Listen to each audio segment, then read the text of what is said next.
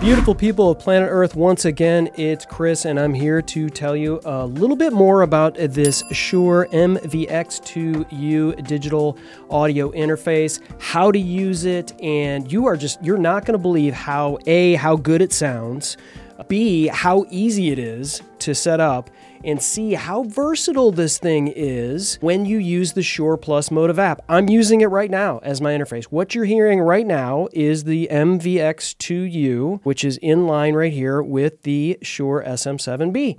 It has enough gain to power it, as you can hear, and I've got this thing rocking and rolling, and I'm going to show you how we did it. So here it is. Here's the Shure MVX2U. This is going to give you 60 dBs of clean gain. You could put it right on into your microphone like I'm doing here with the Shure SM7B, or you can go XLR cable out of your microphone and then go into it from there and then into your computer. There's the USB-C cable that I'm hooking up to my Shure Gator boom arm, and I'm putting it in line there. You can keep it nice and clean with your cables. You can see the little red light that's right here. That means I've got phantom power engaged, and I'm going to show you how to do that with the ShurePlus MOTIV app right here in a second. And of course, you can see right here, it's not just that. You get a 3.5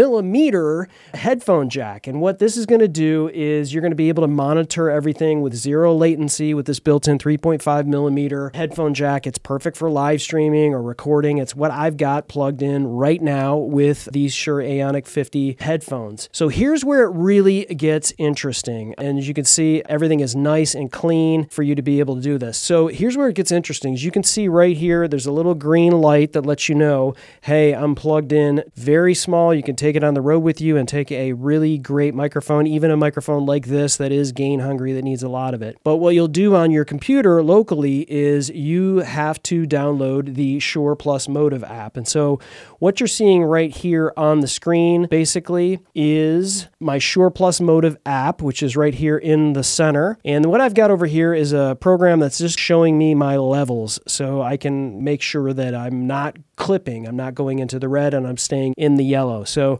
the great thing about this is you just go to the Shure site, you download the software. It is free, and once you connect your Shure MVX2U, this will automatically detect it. You will then just download the most current firmware for it, which takes 2 minutes, depending on your internet speed, and then you're off to the races. So you're going to hear this thing maybe go quiet for a second and then come back on. That's because I'm going to be switching between what's called auto level and what's called manual. And so as you can see right here in the center with the ShurePlus MOTIV app, there is right around here, it shows auto level and it shows manual. So if I click auto level, now you're going to see, and you probably heard a difference in the sound of my voice. Here is like an auto level for you. And by the way, you can set everything as a preset. So once you get everything that you like, you can lock it in and get a preset for how you want this to sound. So this is speaking near to my microphone. I'm getting as close as I can without eating the microphone for proximity effect, and I'm speaking across it. So I have it on the near setting for auto level, but you can hit far, which would give it a little bit more gain. So and if it's far, I would click far, and I would be more back here. And it's definitely, if you want to get your mic out of the shot, this is the setting that you would use right here. I've got it set on the dark setting, which gives it more of a broadcast feel, but there is a natural, which you heard a little bit of a difference there. And then there is a bright sound, which is going to get more crispy, high-end kind of things. I tend to go with the dark tone here, and then you've got your gain, which you can just set. These are the simple sort of auto leveling that you can do. I've got the phantom power on because this is the Shure SM7B. It requires a little bit more gain, and so when I turn on the phantom power, this is going to engage the clean gain that you're going to get out of the Shure MVX2U interface. You can mute your microphone right here, and so if I click this, and I'm just going to continue to talk and hit the mute, and so you'll be able to hear my voice be affected by this. So here I am talking, and boy, isn't this hear me as I unclick it, and now I'm unmuted. So the monitor mix really has to do with the sound of your monitor, which I've got my headphones right here plugged into the headphone jack of the MVX2U. So as I move this to the left, I'm hearing just what's coming out of my mic. And if I move all the way to the right, it would be just the playback of what is coming out of the computer. But I'm just going to keep it centered. It really doesn't matter at this point. This would matter if you're using software where you've got people coming in and you want to be able to hear yourself versus not hearing yourself. All right, so that's just the general setting for auto level. I'm going to click over to manual, which is really where you get into the weeds, so to speak, of this and really dial in the setting that you want for this particular microphone.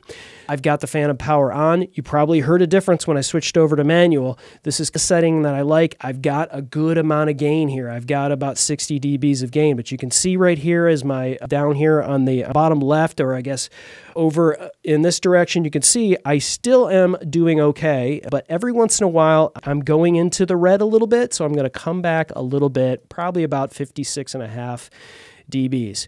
You do have a limiter here, so there is something where if you absolutely yell or you never know what can happen during the course of a recording, you do have a limiter, so you can keep that on, and you do have the ability to do a light, medium, or heavy amount of compression on your voice.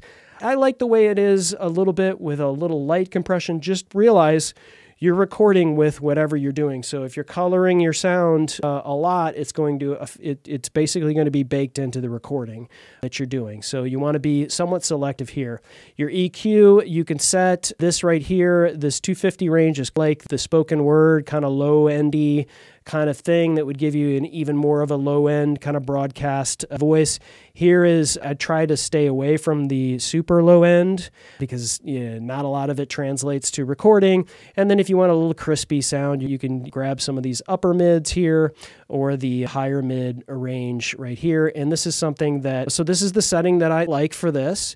And so if I want to save this as a preset, I would just go right here and I would click save, and I will call this SM7B with MVX2U, and click save, and that is locked. And so when I plug this in next time, I can go right to that preset and be able to use this right away. So love the ability to do that. Here's the other thing that I think is a little mind-blowing, actually, when you think about it. Like, obviously, I'm using a Shure SM7B. This is a Shure interface, but this interface will work with any XLR microphone.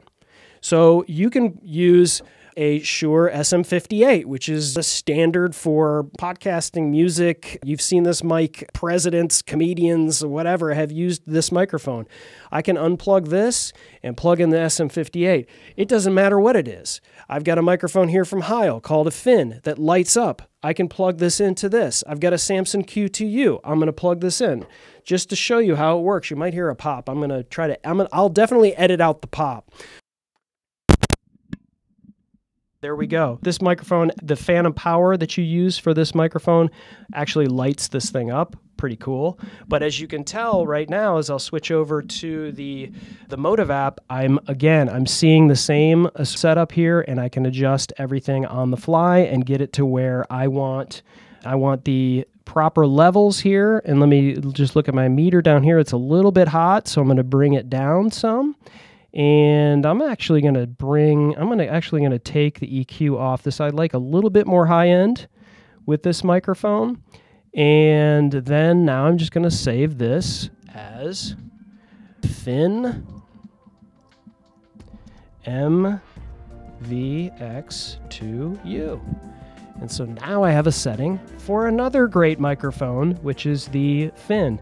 And I could do the same here with the Samson Q2U. Even though the Samson Q2U is a USB microphone, it has an XLR input, and you can use that and plug it in with an XLR and be able to utilize the software here with the Shure MVX2U and the ShurePlus MOTIV software and get additional EQ with it, get some gain, whatever you might need to actually make your mic sound a little bit better. So there you go. I hope this helps you. Once again, this is the Shure MVX2U digital audio interface, and I hope this video helps you.